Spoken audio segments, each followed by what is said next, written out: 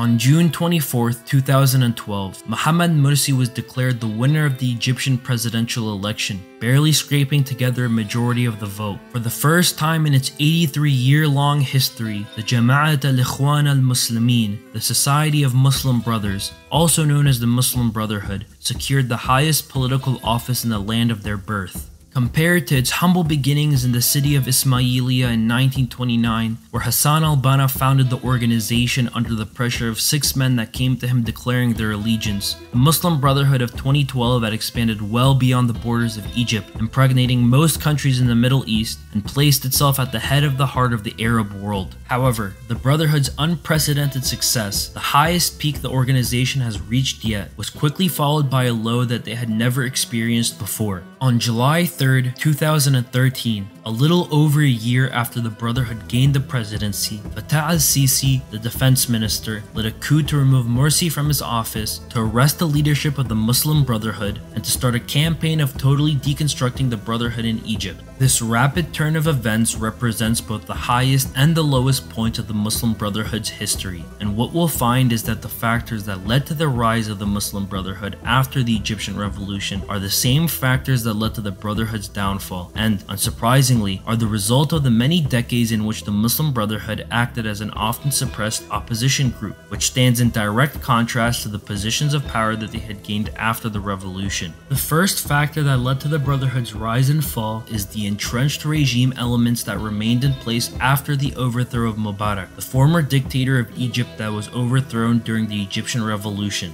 It was these elements that paved the way for the Brotherhood's electoral victory by diminishing opportunities for new parties to establish themselves. But once the Brotherhood was in power, they stymied the effectiveness of the Brotherhood's policies, eventually leading the coup against them. The second factor is the highly centralized structure of the Brotherhood around a few conservative figures. This centralized structure allowed for the efficient mobilization of influence and resources in order to attain electoral victory after the revolution, but alienated the youth and reformist elements of the organization that did not agree with the conservative leadership. The third factor is the relative inexperience of the Brotherhood's leadership with regards to positions of power and governance, due in large part to the Brotherhood's history as an opposition group. This lack of experience resulted in a period of poor policy decisions and political moves that resulted in a weak party vulnerable to a coup. However, before we can dive deep into the reasons that led to the Muslim Brotherhood's rise and fall, we need to first understand who it is we're exactly talking about. The Muslim Brotherhood, the world's largest Islamist organization, can trace back its humble origins to the Egyptian town of Ismailia, a small town on the banks of the Suez Canal, where a local teacher, Hassan al-Banna, started to preach against foreign influence in the Muslim world and the need to revitalize Islam as a source of strength for Muslims. Al-Banna's ideas spread throughout his local community and, eventually, throughout the whole of Egypt, in the process developing an organization centered around Muslim Brotherhood, hence the name. The Muslim Brotherhood founded many social institutions, like schools and hospitals, and quickly gained influence on the national stage due to its populist message and its background as a provider of social services that the government often failed to provide. As the numbers and influence of the Brotherhood grew, so too did their attempts to influence politics. As Egypt was under British control at the time, Egyptian political independence was marginal and dominated by the monarchy that the British kept in power. Nonetheless, the Brotherhood tried to use their power to push for anti-British policies, often failing, but gaining the ire of the British as well as the love of the people in the process, leading to suppression that would characterize the Brotherhood's history. After the Second World War and the British Empire's decolonization policies, the Muslim Brotherhood took part in the coup d'etat led by the Free Officers Movement to abolish the monarchy and to establish a republic. However, the leader of the Free Officers Movement, Gamal Abdel Nasser, quickly turned on the Muslim Brotherhood after an attempt on his life, which he blamed the Brotherhood for. The Muslim Brotherhood's leadership was arrested, their organization declared illegal, and the entire movement moved underground, losing almost all of their influence in Egypt in the process. Fast forward a couple of decades to the 1970s when Anwar Sadat, Gamal Abdel Nasser's successor, opened up the political system in Egypt and decriminalized the Brotherhood, leading to a resurgence of strength and influence that no one had expected. The Brotherhood quickly became a major player on the national field once again, but maintained an apolitical stance in order to avoid any political persecution that may occur if they attempted to meddle in politics.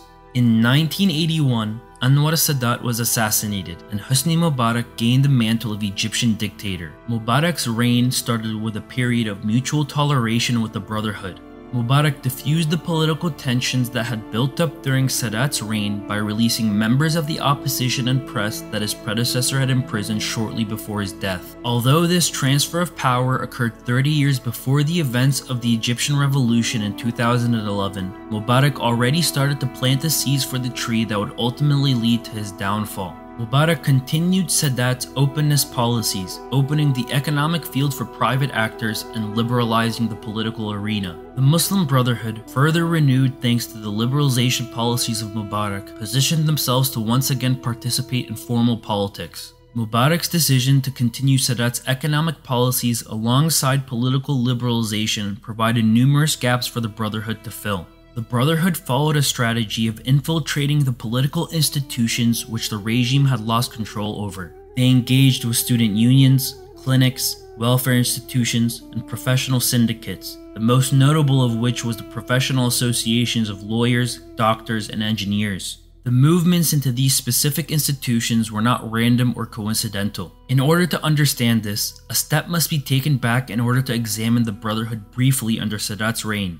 Sadat brought an end to Nasser's massively oppressive policies toward the Brotherhood, inaugurated in 1971 when the first wave of Muslim brothers were released from prison. The leaders that emerged from these prisons found themselves in a new cultural context that was both alien and strangely familiar. Furthermore, they found a society in which the Brotherhood, practically speaking, did not exist and was, instead, dominated by a plethora of new organizations espousing spirituality and religiosity. By the end of the decade, the Muslim Brotherhood was able to rebuild itself in all its former glory, due in large part to the ability of the senior leadership to assimilate the Islamic student movements within Egypt into the ranks of a newly developed Muslim Brotherhood.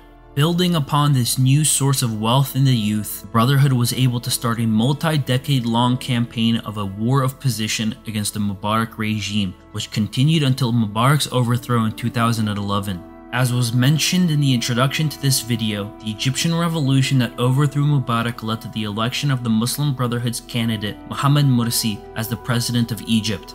For many reasons, Morsi's reign was riddled with internal strife and problems, leading to his eventual overthrow and execution at the hands of al-Sisi, who instated himself as Egypt's de facto dictator. To spend nearly a century to finally achieve the position of highest power in Egypt, only to lose it all in a single year, is obviously quite catastrophic, and it pushed the Muslim Brotherhood back to square one thanks in large part to al-Sisi's political oppression. Nonetheless, the entire chain of events, from the Muslim Brotherhood's rise to their fall, provides an excellent situation to analyze and glean some pearls of knowledge that may allow us to, by extent, understand other similar such events, whether they've already occurred or will occur in the future.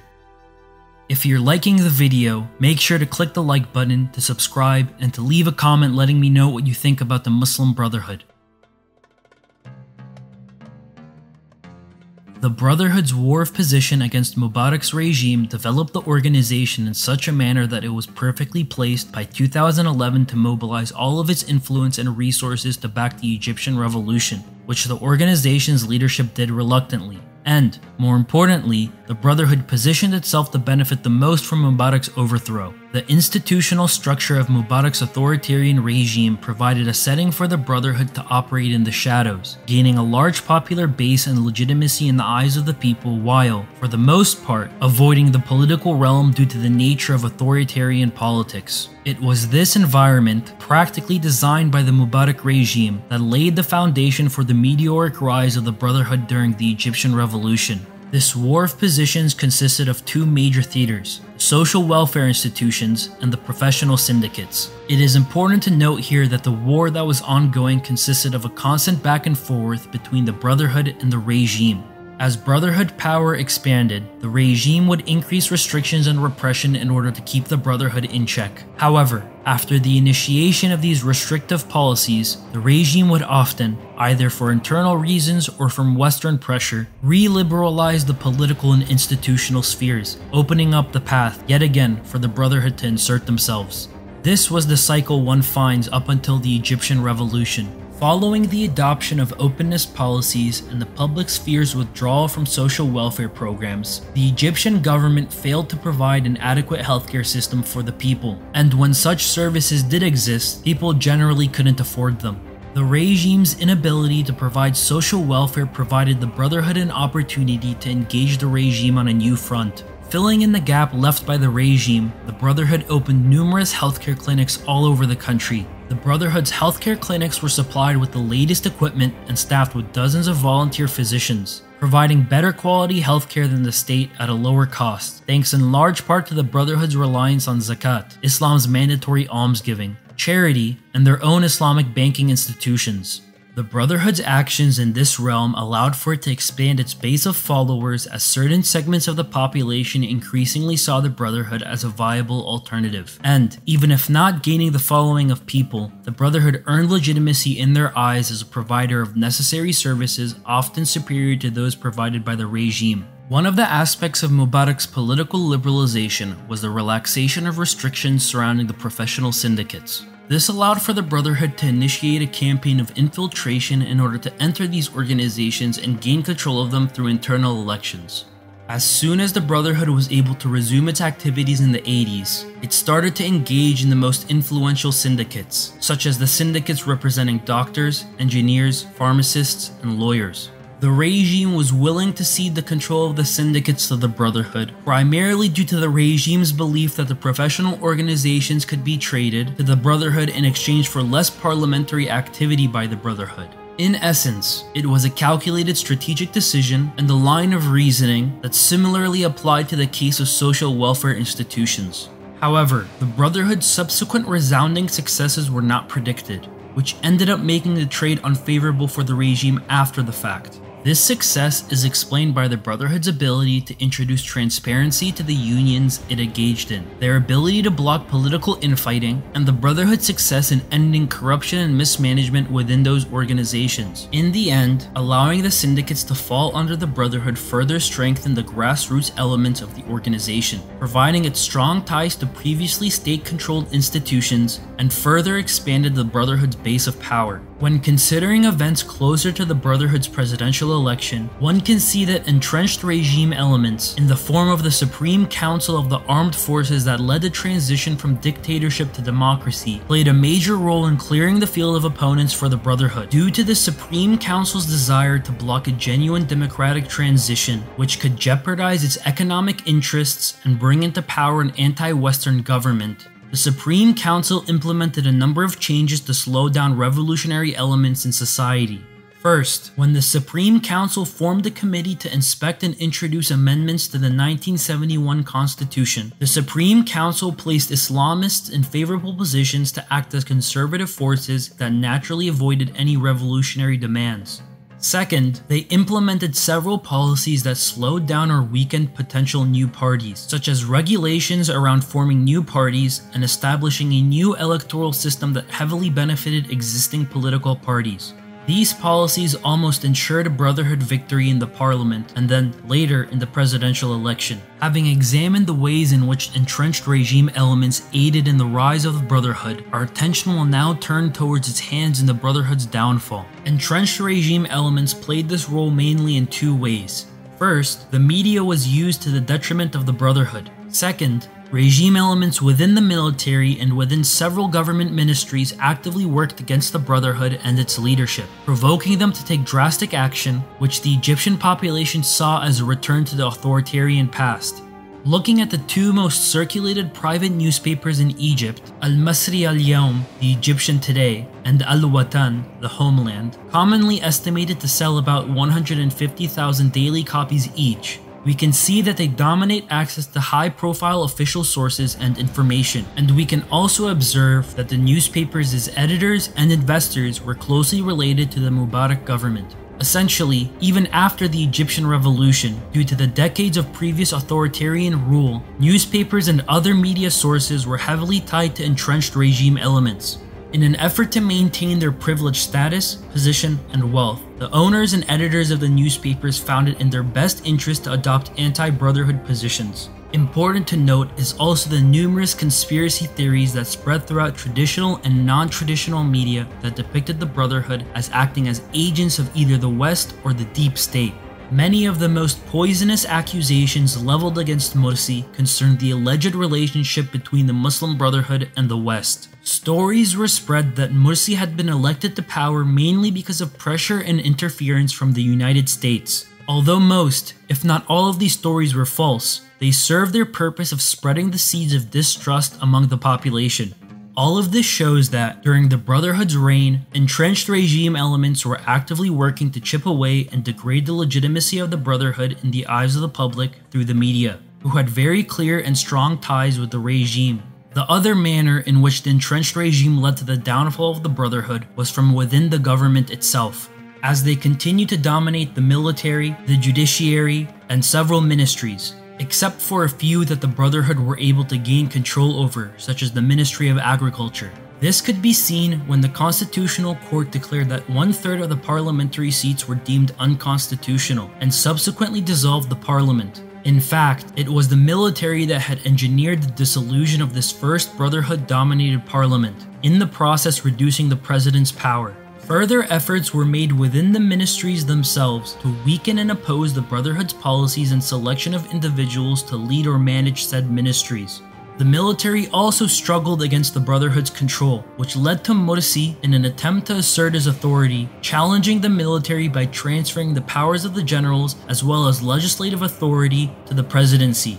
The internal resistance of the entrenched regime elements eventually forced Morsi to adopt more authoritarian practices, greatly tainting his administration in the eyes of the populace, who were expecting greater freedoms and democracy and not a return to the past. This pushed the public to restart protests, which eventually led to the 2013 coup led by the military.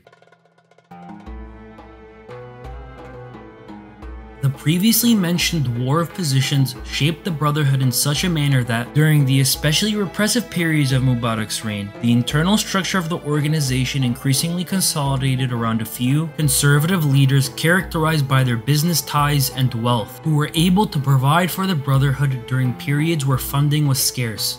This consolidation around a few leaders, along with the organization's long history as a highly hierarchical structure, made it such that the mobilization of people and resources was extremely easy and efficient for the Brotherhood. Compared to all the other organizations and parties in Egypt, whether they be Islamist or not, the Brotherhood was the best organized force among Egypt's political actors, even after the regime's numerous targeted attacks against them. With the onset of the revolution, the Brotherhood's leadership was hesitant to partake, both for strategic and historical reasons. Once it became obvious that the Mubarak regime was destined to fall, the leadership mobilized their forces to partake in the revolution. At the same time, in an attempt to cover all bases, the leadership of the Brotherhood was engaging in talks with the regime, offering to help contain the demonstrations in exchange for an enhancement of their own status. Having examined these developments, we find that the Brotherhood's rise can be explained by its organizational cohesiveness and its willingness to break with more radical revolutionaries to make early compromises with old regime power centers. Both of these connect to the highly centralized structure of the Brotherhood, where the strict hierarchical structure allowed for such cohesiveness to exist, and the consolidation of power around a few conservative leaders allowed for the organization to remain unswayed by revolutionary elements, focusing instead on pragmatic and strategic decisions, which, in hindsight, ended up becoming a double-edged sword. The leadership's conservative, strategic, and pragmatic attitude alienated significant groups within the Brotherhood, primarily the youth, who had feelings of solidarity with the revolutionaries, and the reformist elements within the Brotherhood, who did not agree with the policies of the conservative leadership. When the protests against the regime took place in Tahrir Square over the trials of members of the regime, the leadership of the Muslim Brotherhood chose not to join in, remaining skeptical. Hundreds of the Muslim Brotherhood's youth, however, decided to participate anyways. This divergence in attitude between youth and reformist elements on one hand, and conservative elements on the other, eventually reached a point where many in the former chose to leave the organization and start new ones. These new parties and organizations were ultimately unable to achieve anything material due to the restrictions placed by the Supreme Council, yet their presence and siphoning of members and materials weakened the Brotherhood, making the organization more homogeneous in its conservatism. While conservatism helped the Brotherhood broaden its base by appealing to the lower and lower middle classes, particularly during the Mubarak era, it became a burden after the uprising, weakening the organization and alienating it from all of the other political actors present, making the Brotherhood extremely vulnerable to the coup that finally occurred. Furthermore, the conservative and centralized nature of the organization made it such that any flexibility or adaptability that could have aided the organization was not present. The Brotherhood failed to make any efforts to appease the masses, such as adopting a revolutionary agenda or being more inclusive in its governance, directly due to the fact that the leadership of the Brotherhood had no desire to do so, and the other elements of the organization lacked any power to change the course decided upon by the leadership. The Brotherhood's leadership and its attitudes towards the youth and reformers stands in stark contrast to the Brotherhood of the past during Anwar Sadat's reign, building off of a new generation of youth activists, reconstituting its internal structures, as well as the demographics of its followers and leadership. This time period is especially important as it laid the foundation for Brotherhood success for nearly 4 decades, successes that seem especially large compared to the Brotherhood's fleeting victory after the revolution. It was this capturing of youth elements after the Egyptian revolution that the Brotherhood's leadership failed to do, which cost the Brotherhood greatly in the form of its near-total destruction. The inexperience of the Brotherhood leadership arises primarily from the organization's history and the manner of its internal institutions, such that priority was placed over loyalty rather than merit. Decades of repression and exclusion from political institutions gave the leadership very little opportunity to develop or hone the skills necessary to govern a country. During the 3 decades prior to their election, the Brotherhood had no access to public office, and its leaders and members were systemically barred from holding ministerial and senior governmental positions. This inexperience is further perpetuated by the fact that, within the Brotherhood itself, in the decades building up to the revolution, loyalty was placed over merit or experience. This resulted from both the centralized structure of the Brotherhood, with the leadership having the absolute power to appoint their desired candidates, and the war of position against the regime, which necessitated that the Brotherhood rely on loyal members. These characteristics allowed for the rise of the Brotherhood in one specific manner. Initially, during the Egyptian Revolution, the Brotherhood made the promise of withholding from the parliamentary and presidential elections. Significant elements within the Brotherhood were aware that whoever succeeded Mubarak's regime was destined to fail, as the populace desired swift results and the state had been left in such a drastic position that such reforms and changes would be nearly impossible. Whoever received the mantle would attempt to fix the dire conditions of Egypt, but would ultimately fail as the task was far too grand, especially when considering the expectations of the people. However, this line of reasoning did not convince all groups within the Brotherhood, the most important of which being the Brotherhood's leadership. Seeing a great political opportunity in front of them, they chose to take it, eventually leading to the Brotherhood winning the majority of the seats in the newly elected parliament, as well as gaining the presidency. The inexperience that inclined them to push for political power is the same inexperience that eventually led to their dramatic fall. With little experience concerning policies and their implementation, the Brotherhood made several mistakes that alienated other actors in society, providing a platform for the entrenched regime to justify a coup and tarnish the legitimacy and reputation of the Brotherhood in the eyes of the common people. We will examine 2 specific cases here: the Brotherhood's economic policies and the Brotherhood's inability to form a public image as revolutionary rather than more of the past. In the economic realm, the Brotherhood adopted the neoliberal economic policies of the Mubarak regime, continuing them even though they were the same policies that decreased the quality of life for millions of Egyptians and caused mass discontent. Despite the Brotherhood being made up of mostly low and middle class individuals who preferred more socialist and leftist policies in the field of economics, the Brotherhood adopted a market-oriented vision.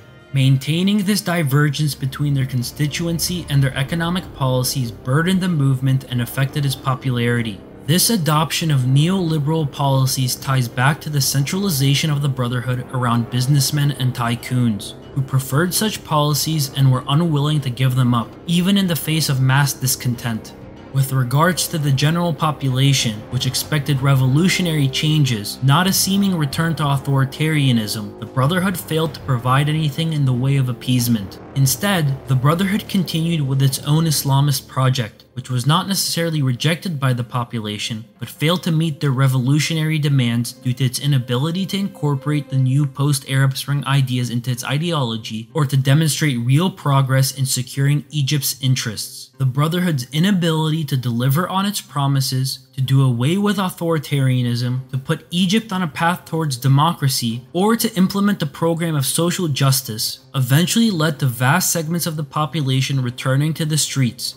Ultimately, it becomes apparent that the Brotherhood's general inexperience with governance led to an environment where entrenched regime elements could justify a coup with little to no repercussions. Had the Brotherhood been more successful in policy implementation and in its public relations, the vulnerabilities exposed by the coup participants would have been harder to exploit or not existed at all.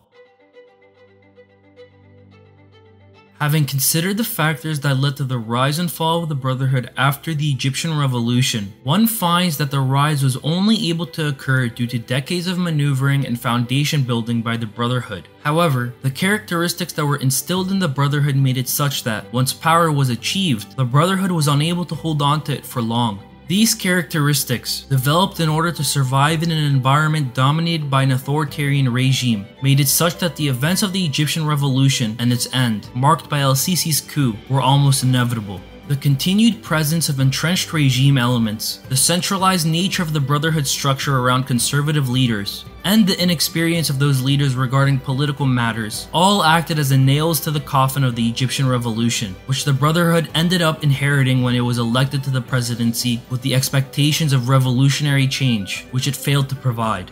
Looking back at the revolution, I can only really identify one moment that may have truly brought about a real revolution, in the process avoiding the blunders of the Brotherhood and the return to authoritarianism under Sisi. That moment was when the protesters and revolutionaries allowed for the Supreme Council to overthrow Mubarak and instead placed themselves as the ruling power. This transition was not of power, but of skin.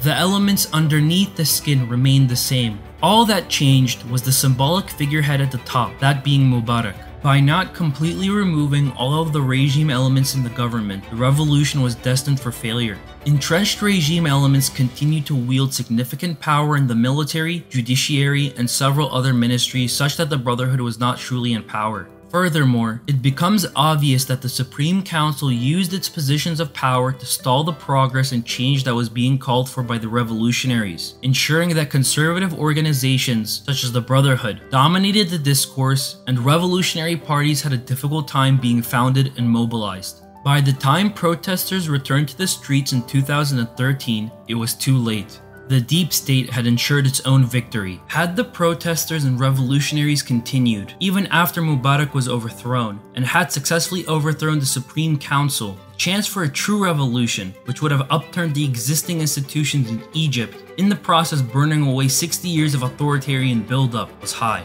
Now, over 9 years after the coup, one finds an Egypt that appears as if the events of the Egyptian Revolution did not occur.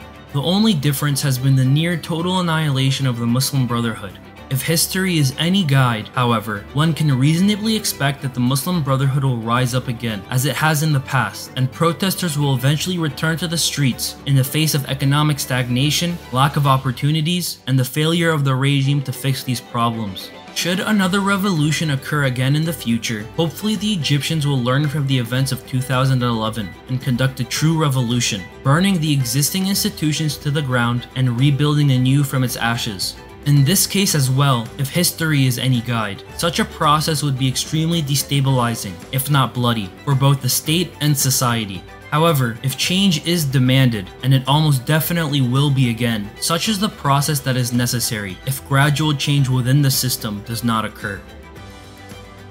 Hey guys, if you enjoyed this video, make sure to click the like button, subscribe, and check out my previous video on the reasons for the Soviet invasion of Afghanistan. Thanks.